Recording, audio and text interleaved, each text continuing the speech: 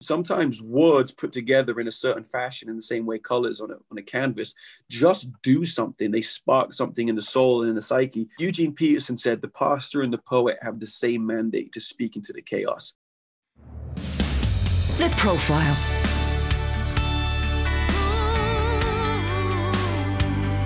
You're listening to Premier Christian Radio. Hello and welcome to The Profile here on Premier Christian Radio with me, Sam Hales. I am the editor of Premier Christianity magazine. That's the UK's leading Christian publication. If you'd like a free sample copy, just head over to our website right now at premierchristianity.com/free sample and we will give you a free copy of the new issue of the magazine. We've got Sir Cliff Richard on the front cover. Fantastic interview with him this month.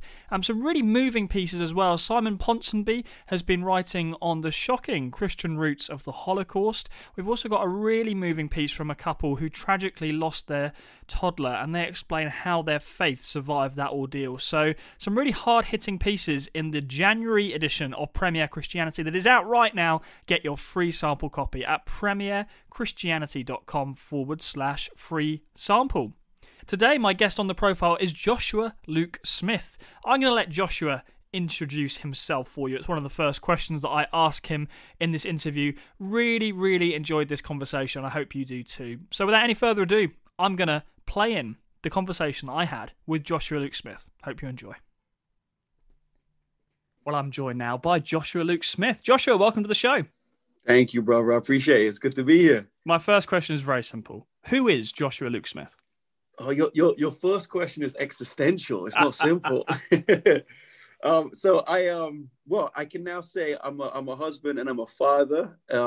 Similar to you, say I'm a husband and a father and a poet and a follower of Jesus. I live in Bath and I spend most of my time either with people. I love people. I love helping people or making music, write poems. That's kind of my world.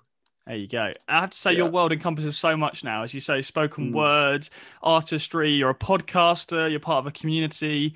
So take us right back to the beginning, though. We always like to go back to the beginning and hear about a person's early life. So tell me a little bit about where you grew up and what were the sorts of values, I guess, that formed you from an early age? Oh, good question. So born in Croydon, and then my parents moved us out to Pakistan, where my dad did various things, but one of them was setting up a hospital in the northern area of Pakistan, a place called Gilgit, quite near the Afghan border. Yeah. And so my formative years were spent on the dusty roads of northern Pakistan, surrounded by the Himalayas, and that was all I knew. That was life. We came back in '98, and it was the '98 World Cup, and I just have this like very clear memory of not knowing who David Beckham was in the playground and realizing that I lived in a whole different world, but that different world was like my norm. And to be honest, I don't think I've ever really fully adjusted back, in the sense I've always felt nomadic. I've always felt slightly on the outside, not in a negative way, but just, I've never spent much time in one place. And I think that was built in me from the beginning of the kind of, my parents were missionaries, and I've always connected with that approach to life of like, we're on mission, we're here one day and then we're there the next day. And that's something that's true now in my adult life as much as it was as a child. So what was it that took your whole family to Pakistan? I was not expecting that when you said you grew up in Croydon and then suddenly next thing I know, whoa, you're in Pakistan. That's quite the jump. Yeah, no, it was a love of people and a desire to see people healed. My dad he did a very basic eye surgery on people that prevented them from being blind. But, it was simple because you know how to do it, but many people were blind. And as a result was just able to share about Jesus with them and just a love for people and wanting a desire to be with people in their brokenness and in their poverty. And so my sisters and I witnessed things that we would never have witnessed had we grown up here or had we stayed in London, poverty and pain, and also beauty and community in ways that we don't see here in the West in the same way. Yeah. So tell me a bit about how your faith developed and changed over time. Obviously a very strong Christian background to have your parents as missionaries, but at what point did faith, I guess, become your own? Great question. It was, it was probably later on in my sort of teens that I use this word like integrated a lot, where I think there's often things in our sort of peripheral vision that are there, and they're slowly becoming more integrated into our whole self, which is still ongoing, obviously, for all of us. But Jesus, the man Jesus, and the way of Jesus, what it means to follow Jesus, became something I was more intrigued by later on in my teenage years. And what I realized was, oh, so what mom and dad did, that was because of Jesus. That wasn't just because of a humanitarian kind of desire. That was because of Jesus. And this curiosity around Jesus has never left me. Like right now, I don't know if you've thought about this, but just like seeing my daughter, I'm thinking, all right, well, now it begins again, the cycle of, passing on these stories and passing on this faith. And I'm constantly thinking it through of like, who is Jesus and who is he to me today? And my faith, I've been using this line, Sam, recently of, I want to be a merchant of mystery. I want to get in the boat and I want to go into the deep waters. I want to seek out mystery. Is the scriptures tell us that God is the glory of God to conceal a matter, for it's the glory of men to search it out. That's what roots me in faith. Is it's an opportunity to embrace mystery. And so I'm trying to be as least kind of certain about things that are meant to be open, and just following the way every day that I can. This might say more about me than you, but I have to say, in having a daughter, there's definitely part of my brain that thinks, Sam, you really should have figured out more stuff in life before you had a kid. Like, oh no, for sure. But going back to what you said about mystery, you think actually maybe there's a case for that in saying actually as Christians, we don't have all the answers to all these things, but there's some huge things I've not figured out yet, and you think I've got to start teaching the little that I do know to someone else. Right? Yeah, absolutely. No, it's true. I think about Jesus saying, bring me the children. Bring me the children. You must become like a child. So I'm saying to my daughter now, like, what do you see, babes? Like, what are you hearing? Because I'm like, oh, dang, she's going to be the teacher, isn't she? That's how this is going to work out. Yeah. Amazing. So at what point as a teenager did you start to, I guess, kind of fall in love with music and some of the spoken word stuff that you've done more recently? Was that there as a teenager? Was music your thing from quite an early age? Yeah, massively. I wrote my first poem at 9. Struggled with school, dyslexic. I call it the triple threat: dyslexic, ADHD, and dyspraxia. So school was rough, just in terms of the lessons. I just didn't connect. But I just started writing poems, man. 9 years old, sat in class writing poems, even if it was maths. Went to secondary school, found it very difficult in terms of engaging in the classroom. But my parents built out this little studio space in our spare room, and I'd just come home from school every day, and I'd just start making beats and start writing. I just never stopped writing. I started writing at 9 years old. I've never stopped writing. I love it. I can't. It sounds so cliche, but it's like breathing. It's just something I'm constantly doing. Putting words together. So, but throughout my teenage years, I fell in love with hip hop. I discovered hip hop, and I discovered Eminem. I discovered the Fugees, Nas, some UK hip hop, Skinny Man, and that was it, man. That was game over. I was all in. Amazing. Well, why don't we hear some of it? As you say, you've written so much. I'm going to leave it to you, but it would be great to hear some of what you've been working on and hear what you've been talking about, kind of put into action. So over to you. Yeah, for sure. All right. Well, I'll give you a snippet. This will be a short one. We could do something longer after, but this is from a piece I'm writing at the moment, and I think it's going to be called The Defiant Ones. And effectively, it's about this moment that we're in and the complexity and the perplexion of it. So life used to look so beautiful, and then you lose someone you love and it starts to look unusual. Picasso paintings with abstract faces, I'm trying to place it. God, give me the courage to face the pain and pick flowers in a wasteland. And if you're on the other end of this, I pray that you remember this. Hope is real and you were meant for it. And I swear you got the strength for it. And that's all that our friendship is. Walking through this hell on earth, bringing heaven where the devil lives. We're on the wrong side of the tracks, man, I know that. But we're taking pictures of our pain with a Kodak. And now I look closer at the image and I see that you ain't finished. Now you were dancing through the struggle, thanking God for all that you've been given. And so now I thank you for this living, because you showed us that these prisons are made of what we give them, and we ain't bound to no one's system. We are free. And ain't that something to believe? We are free. Amazing. Thank you so much for sharing. All good, bro. All good. It strikes me that there's an amazing talent in not just in delivering it, but actually in remembering it. Again, this probably says more about me, but my memory, I couldn't hold that in my head. And it's not like that's just one poem. As you say, you've probably got, I don't know, probably hundreds up there, right? Of stuff that you could just pretty much off the cuff, which is remarkable, I think, especially given what you talked about the triple threat earlier in school and finding school difficult because of some of the dyslexia. But in terms of the memory, I mean, that's incredible recall, isn't it? Is that something that's just innate to you? You've always had a memory and a kind of sense for these things? You know, just in this area, I've never written any of my poems down whilst writing them. So I find writing very difficult. And if I start writing on a page, the words begin getting jumbled. So I write in my head, and then at a later time, I'll start writing it down. So I'm curious about it because I'd love to see the neurology on it of like, I don't know how I remember it, but I know a lot of people work in the same way, that if you were to ask me to tell you a poem from 6 years ago, I could. It's just there. It's in the filing cabinet. And part of it is through the methodology of writing that as I'm writing it, I'm remembering it. As I'm writing, I'm reciting. So it's kind of getting logged in there. I remember my dad in GCSEs just saying, Josh, just write your revision notes as poems. So I remember writing this poem I can't remember this one, but I wrote a poem about photosynthesis. Wow. I remember recalling it in my GCSEs. So yeah, I'd be interested from a brain perspective of how that works, because I don't understand it, because I can't remember the shopping list. I can't remember the 5 things I got to the shop to get.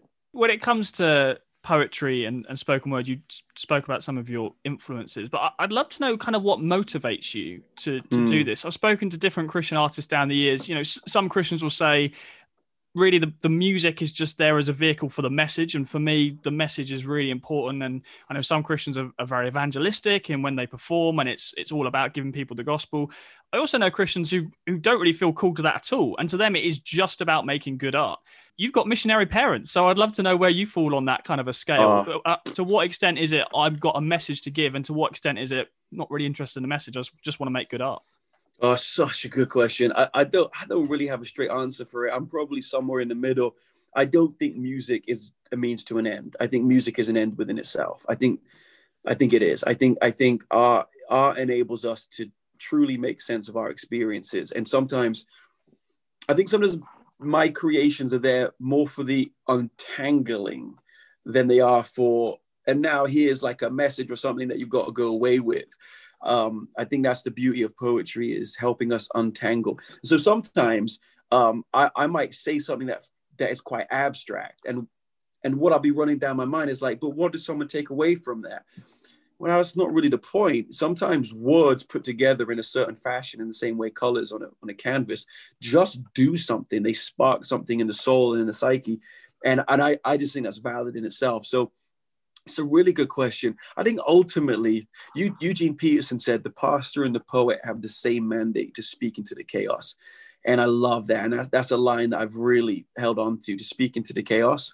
That's how everything began. Like the Genesis story tells us that God spoke into the chaos and life was birthed. So I feel like my work is 2 things. It's being in chaos, which sounds bizarre, but it is seeking out places of chaos, to not run away from chaoses externally in society, but also in myself, to go on the inner journey, and sometimes it's just a case of speaking about that, like it sucks, right? Or just talking about the entanglement. And then sometimes it's about untangling that which feels like it's caught us or restricted us. So I don't know if that makes any sense to you, bro, but it's somewhere in the middle. Like I don't have the mandate of, I'm an evangelist, and with my music, like there's an altar call at the end. That's not how I approach it.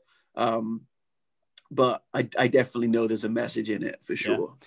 What you said there reminds me actually of something Rob Bell wrote recently. I know you've worked with him, collaborated with him. We'll talk about that in a moment. But actually, in his latest book, he tells this story of being a preacher, and he'd give a sermon on a particular topic. But then people would come up to him afterwards, and they'd say how encouraging and how meaningful that sermon was about something in their life, to do with their marriage or to do with their kids. And Rob Bell would think, but I wasn't preaching on that. I said nothing about that. And yet somehow, and obviously, I think Rob Bell uses slightly different language to the language I'd use, because personally, I would say, well, that's the Holy Spirit taking the message and applying it impact someone's life. But I think it speaks Right. to exactly what you just said about two people can hear the same piece of music and actually have very different effect on them, but both very positive effects. And even what you write may have nothing to do with that person's situation, and yet somehow something good is taken from it. There is again, to come back to that word we've used already, there is a mystery to it, isn't there?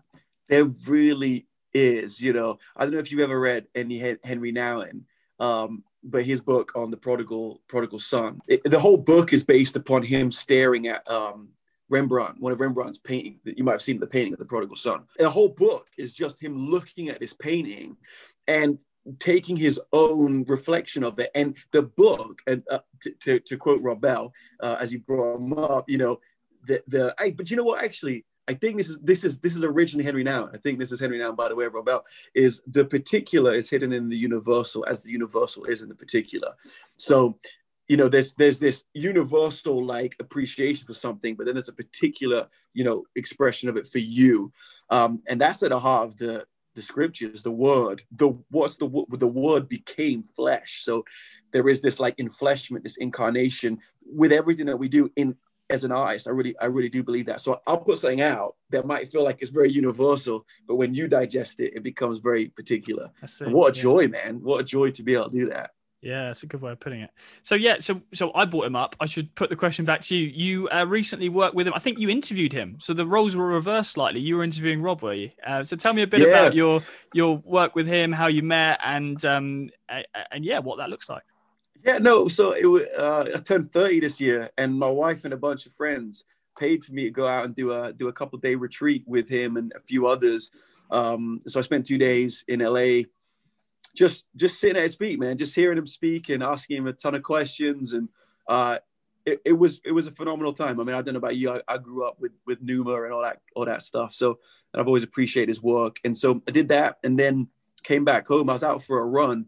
And I thought, you know what? I want to ask Rob if I can interview him. If I can go on his podcast and interview him.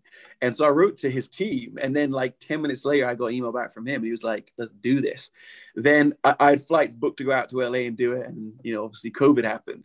So when I saw that his book was coming out, I said, you know, let's do the podcast in the flesh. But how about we have a conversation about your book? And he was like, yeah, let's do it. So we've gone back and forth a few times. And he's been a huge inspiration to me.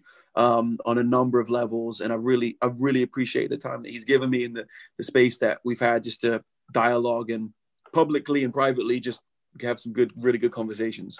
Some people will criticize me for doing this, but for me, I can't talk about Rob Bell and then not immediately ask a question more broadly about theology, because he's been so controversial in more recent years, and we don't need to go over all of that. And at the end of the day, you can work with whoever. It doesn't mean you endorse everything they stand for, of course not. At the same time, where do you find yourself now in terms of church and theology? You know, what does local church look like for you? And where do you find yourself? And again, it'd be really interesting to hear if that's sort of changed over time in any way, or you've kind of grown or matured or left things behind or taken things on in your spiritual journey. So just tell me, just give us a little bit of a snapshot of where you're at with church these days. Great questions, man. I love good questions, Sam. So I appreciate your questions. My wife and I have been involved in helping lead a local church. We're a part of a church called Life Church Bath. It was originally Bath City Church. And if anyone knows it, I mean, it's at one time, it was quite a well-known church, charismatic, evangelical. And so we've been a part of leading that church, and we still are. We're part of the leadership team there, which is an honor. And I believe in the local church. I believe in the gathering of people and the community that it creates. My faith is evolving, you know, like all of us. And there's a lot of the kind of the tradition or the tribe I grew up in, which would be traditionally kind of evangelical, that I wouldn't relate to in the same way, you know, like there's nothing about the expression I've been in that I want to burn down, you know, like I'm not here to burn anything. I want to build. But there also comes a time, I think there's an Abrahamic sort of ideal in all of us where we leave the gods of our fathers and we go in search of this city which builder and architect is God. It's just what happens. We're on pilgrimage, you know. I'm fascinated by this idea of pilgrimage because for a pilgrim, the work is never done. You're constantly moving and constantly evolving. And so, I mean, we could get into the theology, but there's specific, you know, theology that if I sit around the dinner table with my family now, it's like, yeah, we don't believe the same thing anymore. And that's all good. And we all know that we all believe things that the church has historically embraced at different times in different ways. So, even the things that people have found most controversial about Rob Bell, it's just because it's the first time they're hearing it, in their context, evangelical, rather than going, 500 years back and seeing when it was first written. And it's been around for a long time. And hey, I've really appreciated your platform, Sam, and Premier as a platform for just hosting conversations that recognize to be a follower of Jesus isn't to subscribe to just one way of seeing the world or the scriptures. I've loved it, the voice that your platform has given to people. And you yourself, Sam, I've actually seen it in your tweeting, the way that you'll happily hold space. I see it's evident in you. I hold space for different views and stuff. So yeah, I wouldn't describe myself in the way, I wouldn't describe myself as, charismatic evangelical in the way that I would have done once. But there's nothing of that world that I seek to burn down, absolutely. I think that's very helpful. I know both of us can think of examples of people who have left that particular word or label and as you point out, have actually got quite angry and bitter about it, which is understandable. But I think you're absolutely right. You can't stay in that place. It's not a healthy place to stay in. And thank you for the kind words. I've often said if Premier Christianity Magazine was just my points of view, or I've often said, there's stuff in the magazine I don't agree with, and I publish the magazine. But I said if it was just my point of view, it would be incredibly boring, and we'd have to rebrand it Premier Sam Hales Magazine, and and that would only have an audience of me, which would be wouldn't be very good for our bottom line, really, would it? We're all about trying to open up the conversation, and I think that the thing for me is just. And obviously, we all draw the line in a different place, right? I mean, I would draw the line and say, actually, I couldn't publish that. Actually, if someone pitched an article saying, I really want to talk about how, Allah is God and he only has one prophet called Muhammad, I say, I'm really sorry, we're not the magazine for you. But at the same time, you think, my hope is on a host of other issues. We can say there are good Christians who hold different views to you, on politics, on some ethical issues. For sure. And it's really about opening up that conversation. And could I just speak to that just before we move on? My wife and I will be talking about this. I won't go into it, but around the US elections and just seeing what's happened across the pond in terms of the politics and the faith and all that stuff is very different over here, but we're observers, right? We're looking at what's going on. And she said to me, how do you kind of walk the tension of seeing something that you don't agree with, but not becoming cynical about it? And we had this great conversation, this word deconstruction, which is just such a huge part of how we talk about faith at the moment, especially in our generation, deconstruction. I've never connected with that word, but as I said earlier, the word that really connects with me is integration. So the reason that one might find something problematic about a political stance combined with a faith stance is that the two don't seem integrated on whatever side of the aisle you're looking at it. And so I think a lot of the time what we're trying to do is integrate our faith so that our sociology, our anthropology, our theology arrives all at the feet of Christ. And we're like, this all comes together here, rather than have this view of the scriptures, but it just doesn't reconcile with this view of my society at large. And the way of Jesus infiltrates and integrates into every part of our lives, which means we have to, as followers of him, have the humility to say, you know what, I might have to lay down my political, sociological stance, for my integrity in following him. And that's why even chatting with people I've said recently, do you know what, bro, I don't think you're deconstructing as much as you think you are. I think you're just trying to find a place of marrying two different tensions. I don't know if that makes sense again, but that's pretty how I'd see it. Yeah, absolutely. I've often looked over to America and thought, it looks like Christians are being presented with a choice if you have to go all in over here or all in over there. And I look at it, I think, well, there's things on that side of the aisle that I think Jesus stands for, and some things I think he doesn't stand for. And on the other side of the aisle, it's exactly the same. And I think for whatever reason, British Christians, and this is a massive generalization, but I think British Christians have understood that for a long time, right? It's pretty unusual to find a Christian in the UK who says, as a Christian, I can only ever vote for this party. That's pretty unusual. Absolutely, whereas in America, as you say, that is kind of the norm now. Yeah, no, for sure. I think there's a lot in the history of empire, right? Karen and I have been watching The Crown. I don't know if you guys watch The Crown, but Yes. I'm loving it, man, because I'm like, I'm learning my history, as an Englishman. And we are a nation that had an empire and now doesn't, And what comes with that, I think, is both a humility. You can also have like a false sense of humility, but a humility of like, oh, so we were great and then we weren't, and we realized actually our greatness came at the cost of a lot of other people. And so you kind of become less, I don't know, less married to like the political image of your nation, because what it can do at its best is actually sometimes its worst expression. And I think what we're seeing in America is an empire, right? And we're seeing the Christians in that country trying to tussle and work out what it means to be a part of one of the most powerful nations on the planet, and what does that look like for my spirituality? And yeah, it's fascinating. It sure is, absolutely. Well, bring it back to a bit of your story. I'd love to hear the story of how you met your wife. Mate. Well, do you know what? It's 18 years old, gap year in Toronto. Wow. Went to a little Bible school, and bro, first day walked in and saw this beautiful girl with dreadlocks, and she's her story is that I stalked her.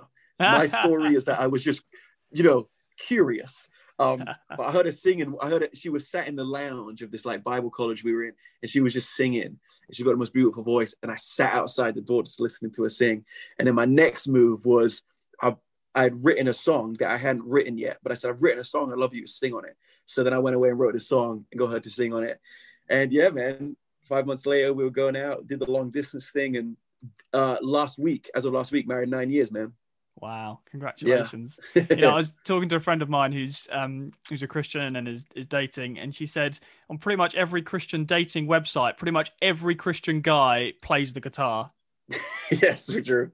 Yeah. Which really made me laugh. But I think that's a good King way. David route.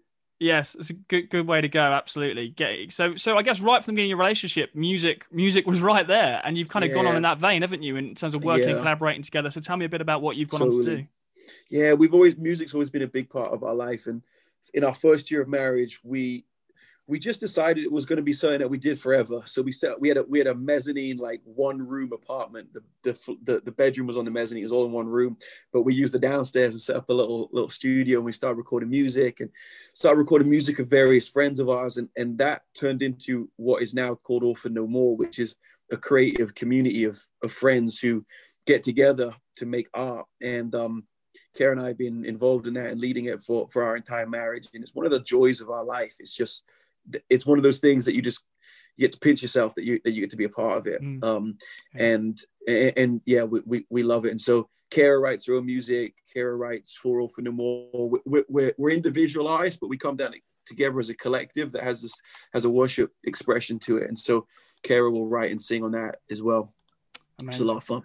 A lot of fun, yeah. So, and you've got a brand new album out, haven't you? So tell us a little bit about the album. Yeah. We dropped the album in October. It's called Even Now. And it's a collection of songs from the last couple of years that really all find themselves coming together around this moment of tragedy, basically. One of the first people that got involved in Orphan No More was our friend Esther. Will and Esther were our best friends for a long time. And Esther at 26 was diagnosed with breast cancer. She'd just become a mom. And, it was just 3 years of just walking with them as close as you can walk with another human being, just together in it. And tragically, Esther passed away at 28. So to 2018, she passed away.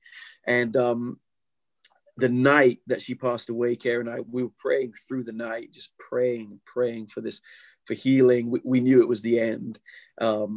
We just started singing this phrase, even now, we believe.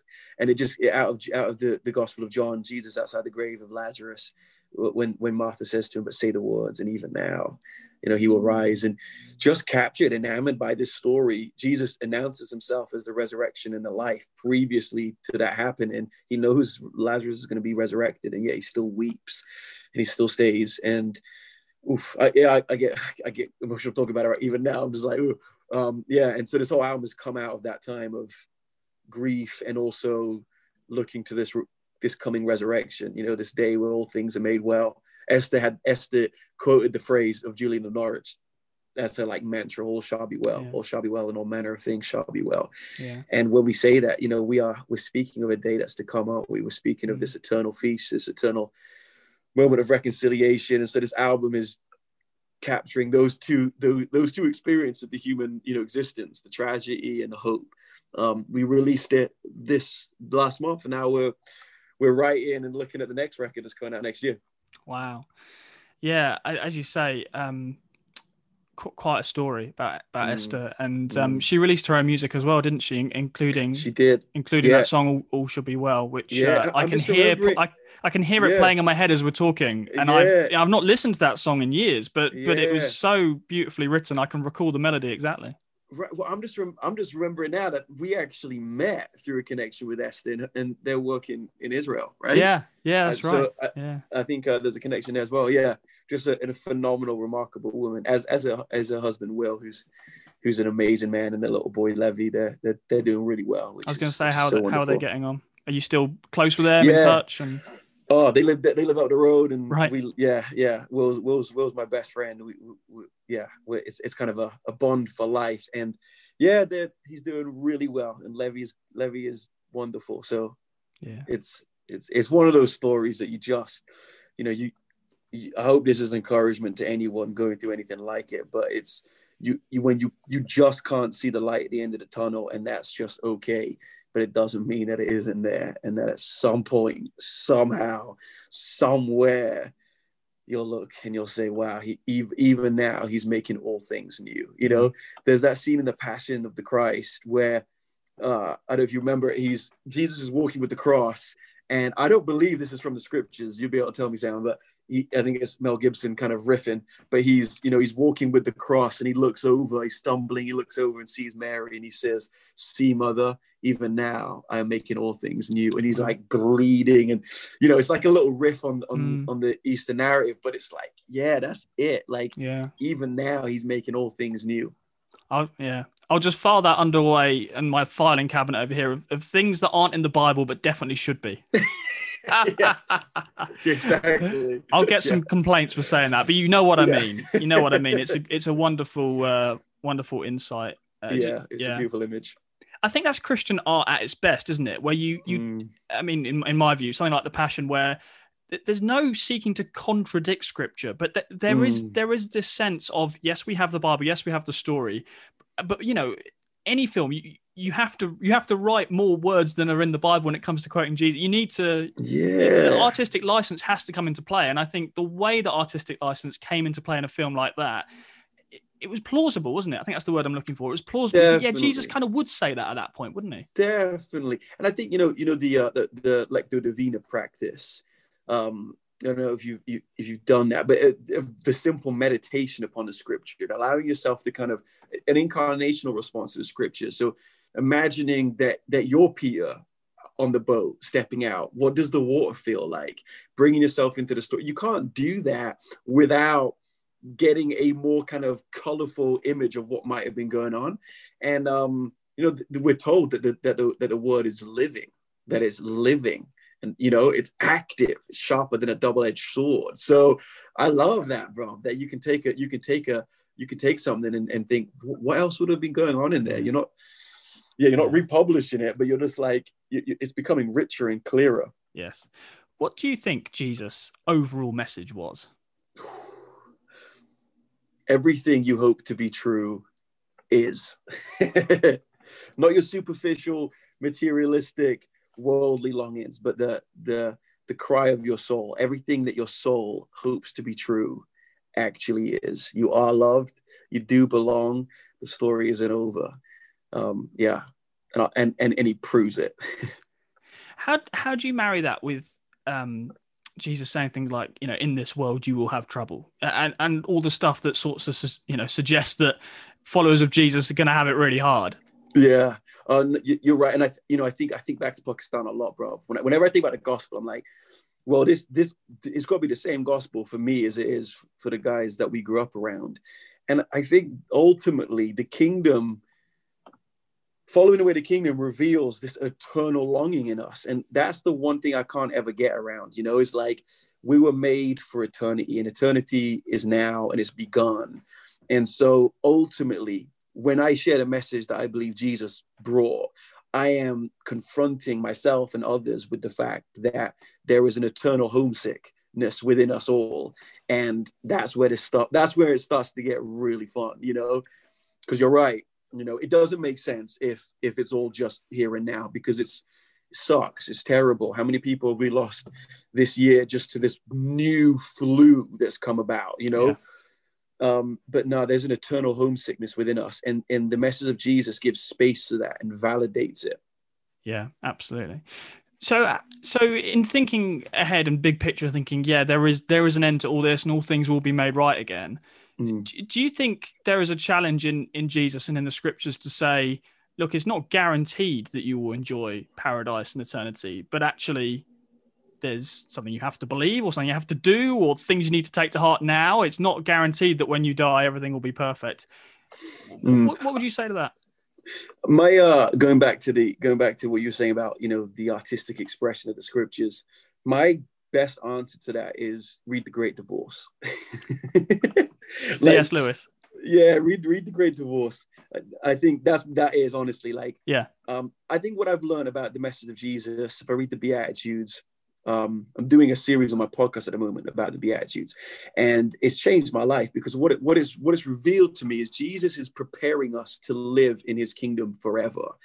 And whether you've said a prayer of sorts or whether you've done various duties, whether you live in line with the Beatitudes or not defines how prepared you are for this kingdom that's forever. And I think what C.S. Lewis does in that book is he breaks the psyche of like, what do I need to do to like the rich man? Like, what do I need to do to inherit the kingdom? Everything. It's the before the Good Samaritan. What do I need to do to inherit the kingdom? Love your neighbor. Now, when have you ever heard that preached in context of like the salvation message? Love, do what it says. Do the golden rule. Love your neighbor as you love yourself. Oh, okay. And how does he amplify that with the story of the Good Samaritan? Because being the Good Samaritan is preparing to be ready for this kingdom that lasts forever. So that's my simplistic answer is I believe that the time that we spend here before that veil, before we die, is in preparation to live it forever in a kingdom. And I do believe that you can live in such a way that doesn't prepare you for it. And I think C.S. Lewis answers it far more masterfully than I ever could. So if you're listening to this, you're like, what are you talking about, Josh? Just read The Great Divorce. It's on my reading list. I'll try and bump it up towards the top of the pile of the 50 or so on it. Very good. In fact, when I read Love Wins, I was like, oh, okay, all right. I see where you got this from. It's been done before. Okay. It's been done before. I look at all that you're involved in, all the music and the podcasting and the community, and it's all great stuff. But I often find myself wondering, financially, how is this stuff viable? You and I know it's not cheap to make an album. You and I know there's not really. I mean, if there is money in podcasting, we need to have a conversation after this. But as far as I know, what you're talking about, the Beatitudes, like wonderful, great stuff. But again, that doesn't pay the bills, does it? So how do you kind of keep a roof over your head and support your family? Because at least from an outsider looking in, it looks like this is all great stuff, but I don't see how this could pay the bills.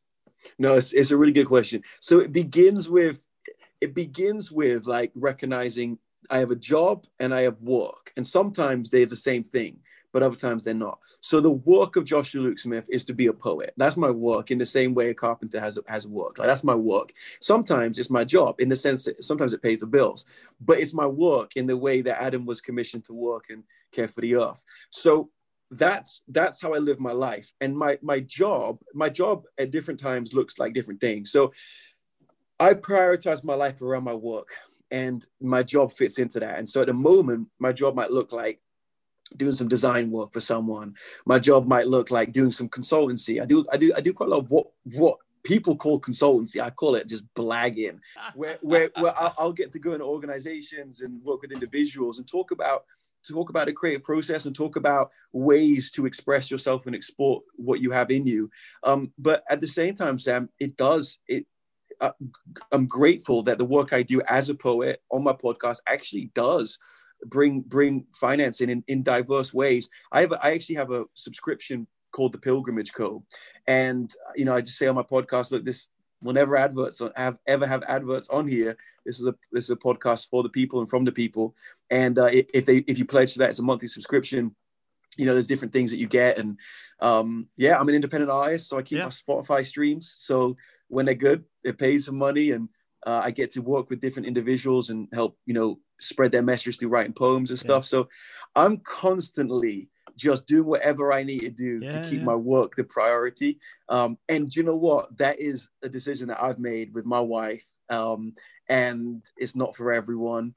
And then moments come, like I got a song this year. I'll tell you this, in one day I found out that I was losing X amount of money, and it was a significant amount of money because every tour and every festival was canceled.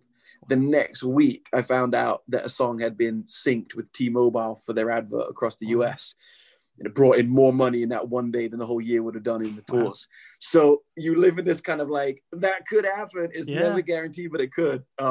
Which is super helpful. Well, so I think that's really massively encouraging for those other independent artists out there to know, hey, it is possible. Because I think a lot of the time you speak to people, and certainly the impression I've had, even in asking you that question, the impression I've had for a long time is, if you're an independent artist, certainly if you're a Christian independent artist, and I know a lot of your work goes beyond the walls of the church, but you know what I mean? If you're working within the church, for sure, and some of those festivals and stuff, the feedback I've had from a lot of people is basically, no chance. Your best chance is move to America and try it there because there's a bigger market.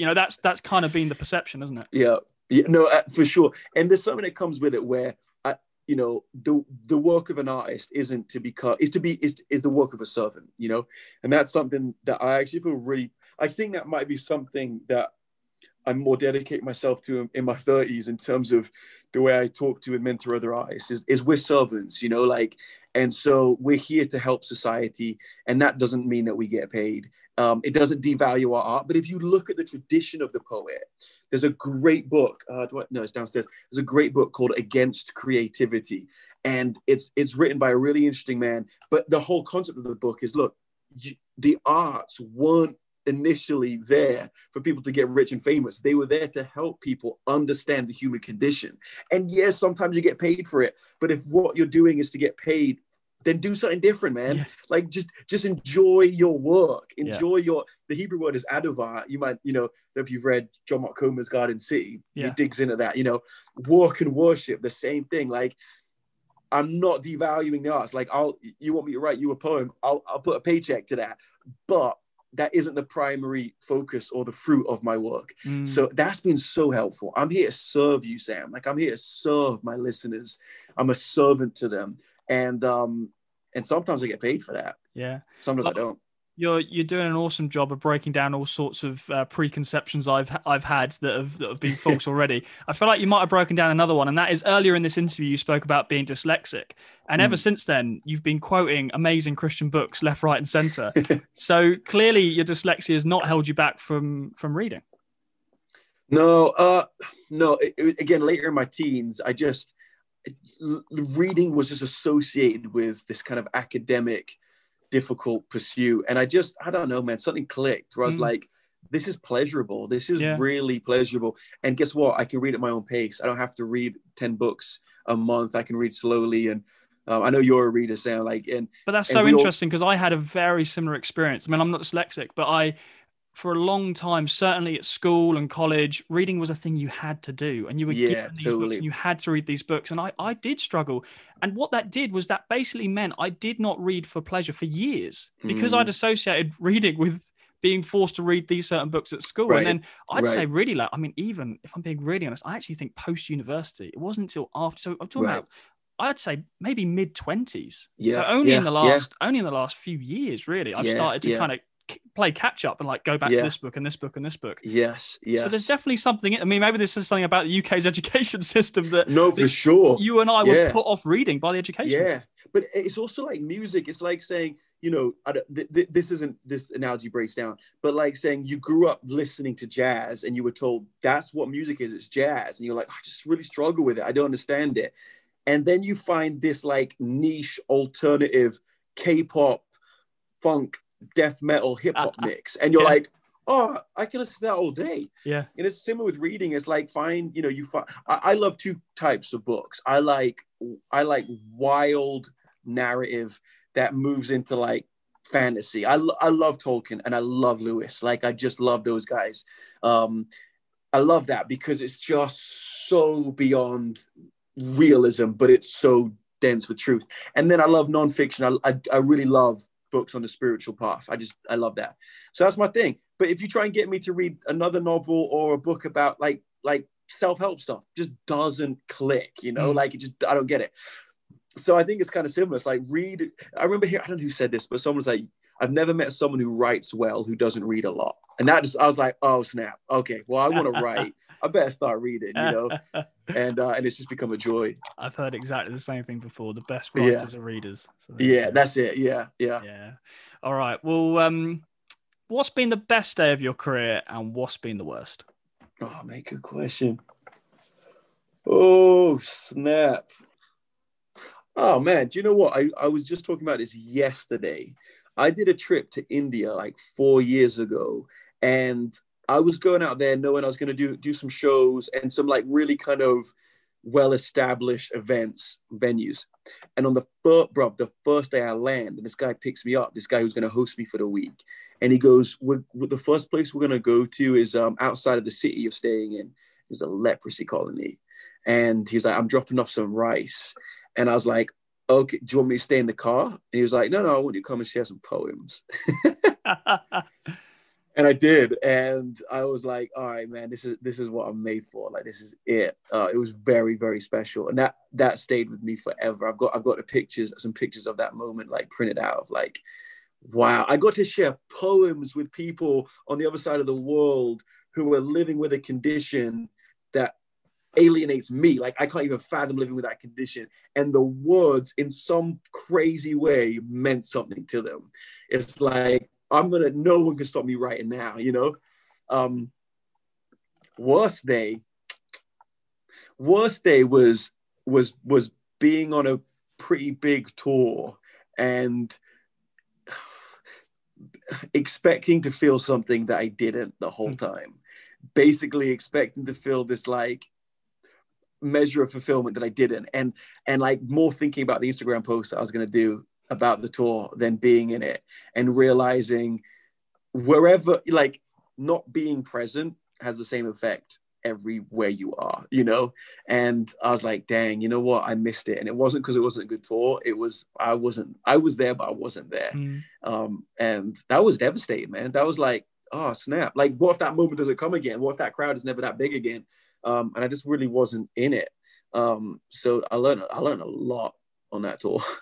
One subject I'd love to cover, time is running away from us, but you've put out some work recently around issues of racism, and I'd just love to hear a bit more about your journey with that. I mean, obviously, you're in an interracial marriage, so I imagine these conversations have happened between you and your wife probably for a long time, but I'm aware that just in the general societal consciousness, this conversation has gone up at least a few notches since particularly the death of George Floyd.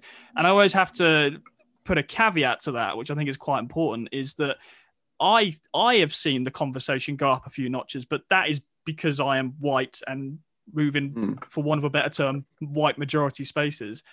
If I weren't white, if I were black, I'd probably be saying these conversations have been happening forever. It's just that arguably society at large is, I don't know what the right term would be, catching up or becoming more aware of these things. So yeah, I'd just love to hear about your own personal story with that huge topic. Let's open that one. For sure. Yeah. I didn't mean to do this, but I'm wearing my Check Your Blind Spot t-shirt right now. There you go. Check Your Blind Spot. Okay. And this is a phrase that I came up with I didn't come up with the phrase obviously, but I came up with for myself as a sort of magnetic north in my conversations and my process with racism. And it was basically around this, the whole idea of, if I reverse my car and I don't check my blind spot, if I hit someone, it's not their fault, it's mine. And I just was like, okay, that's how I'm approaching this conversation around racism as a white man, is my ignorance or my desire to look the other way is hurting people. And yeah, like my wife is black, and you know, my father-in-law is black, and I have been involved in these conversations for a long time because I've received the benefits of black culture and black art. I've been made aware of things because I've done the wrong thing. I've done hurtful things. And so this year, I put out a poem called Check Your Blind Spot this year, which is really the kind of expression of the last 5 years for me, which was, I've got to read, I've got to learn, I've got to ask questions. And the benefit, a good thing of 2020 is a lot of people have been doing that. The sad thing of 2020 is that it can become like any other thing that's a trend or a fad. You read the book and then you stop. And so that's why I'm really just here to point people towards the work of those that are on the front line doing, the day in, day out work that I think is so admirable. There'll be people listening to this, and I have to confess I would have been in this category myself not that long ago. There are people listening to this who just think, you just frankly don't really get it, and just think, what exactly is the problem here? And the attitude from some white people, again, I put myself in this category, to be honest with you, certainly a few years ago, even a few months ago, it's this perception of, well, hang on, we've got equality in our laws, and often you'll hear the phrase as well, and I don't see color, and I love black people, and what's the problem here? And I think there's also a perception amongst some Christians in the UK that what happened to George Floyd, of course, was horrific, but that is a police force in another country. I know there's a lot in there to respond to, but I'm just aware that's how some people are coming to this conversation, and I'm sure you've heard other people say those sorts of things. What would be your encouragement or your response to that kind of an attitude? For sure. But my first thing is, like, I get it. And me too. Like, I was definitely in that mindset as well. I think you're right. Let's make it specific. Let's make it about being British. And the turning point for me, Sam, was realizing that I didn't have a grasp at all upon the black experience historically in England. And when one talks about the slave trade, who do I think of? Wilberforce. Yeah. So a white victor, a white hero in the story of slavery. And so my encouragement to anyone, I've had lots of conversations based around that same stance or mindset, is, okay, let's just begin not making this about race, although it inherently is. Let's make it about history. Let's learn our history, because how could that not be a good thing? And so reading history, maybe just from the 17th century, 18th century up until now, where you'll learn why are there black people in England? And once you dive into that question and you realize that the black experience in the UK is hemmed in with systemic racism and abuse and trauma, and then to realize, oh snap, so the person I'm reading about historically is actually the grandfather of the person that I work with. Then that changes. Oh, this isn't 500 years ago. This is now. Yeah. So I think Ben Lindsay said this. If you have a bad day, do you think about your day as, it was a bad day, did it have anything to do with the color of my skin? I have never thought that in my life. Sure.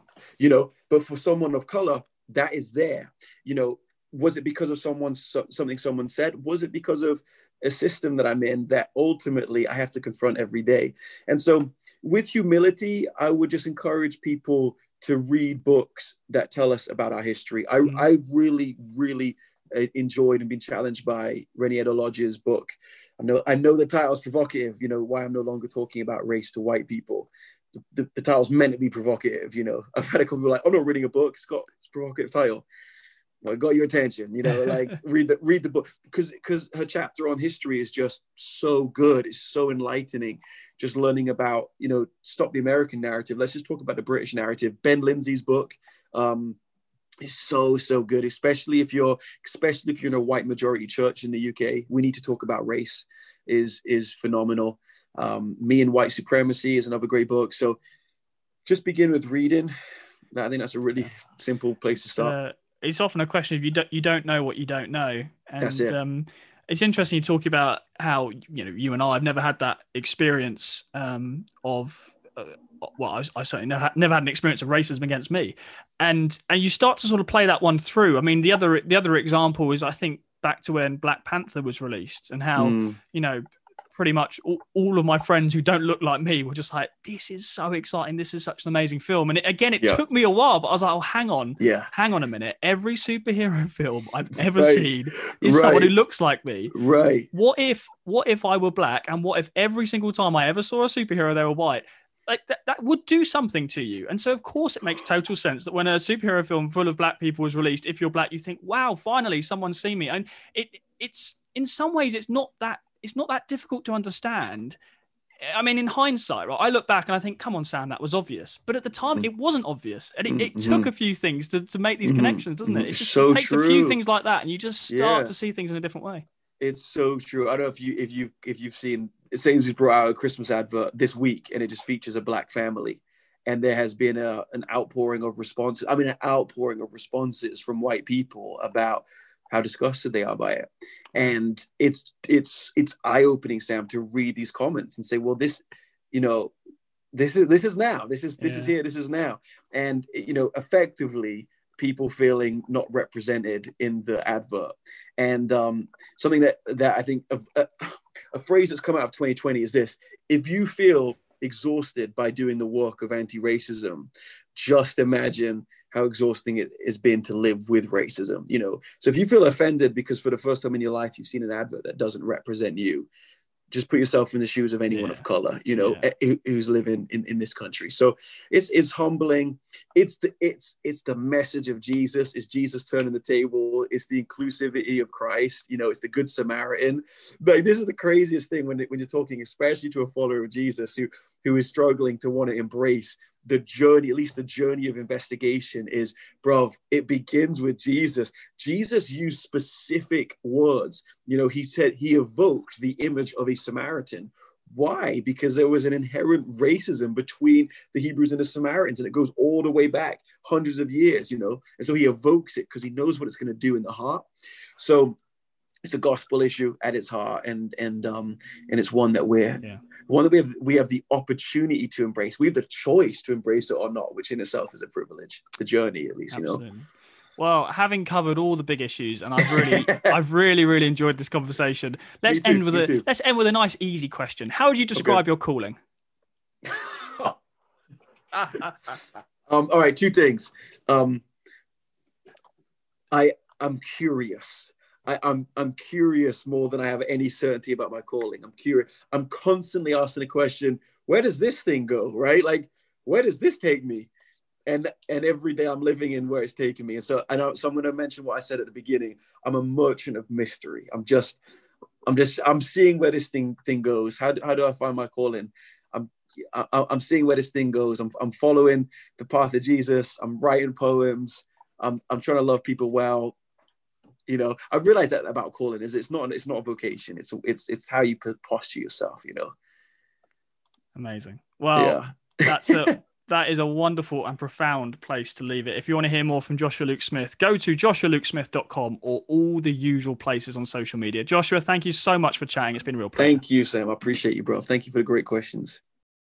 You have been listening to the Profile Podcast. Thanks so much for joining me for my conversation with Joshua Luke Smith. I really enjoyed it, as I'm sure you could tell in listening to that back. I hope you got a lot out of it as well. Here on the Profile Podcast, we like to interview Christians from all different walks of life and different backgrounds. And I love what Joshua shared there about his missionary parents growing up in Pakistan, some of the more contemporary issues around race as well, his own theological journey, his poetry. I mean, there was so much there, and I hope it blessed you.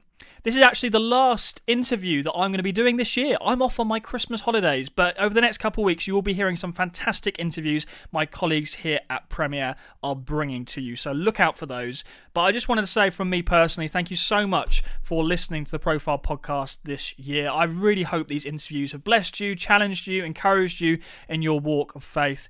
And I look forward to bringing you lots more where that came from in 2021. We've already got some fantastic guests lined up. If you have enjoyed the show this year, we'd really appreciate it if you could give us a rating, a review, wherever you found this podcast.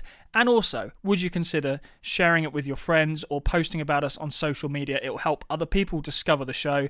Thanks so much. We really appreciate all your support. I will see you in the new year here on the Profile Podcast. But over the next couple of weeks, you'll be hearing from some of my colleagues, and they've got some great interviews for you. So don't go anywhere. A very, very Merry Christmas to you. God bless you. I will see you in the new year. Take care.